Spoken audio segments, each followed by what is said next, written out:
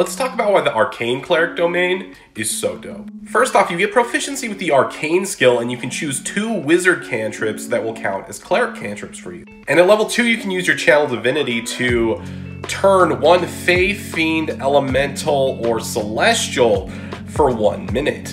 And if you use this at level 5 and a creature has a low enough challenge rating, it will banish them as if banished by the banishment spell. And that will also last for 1 minute. And at level 6, when you use a spell slot of 1st or higher to heal one of your allies, you can end another spell on that creature.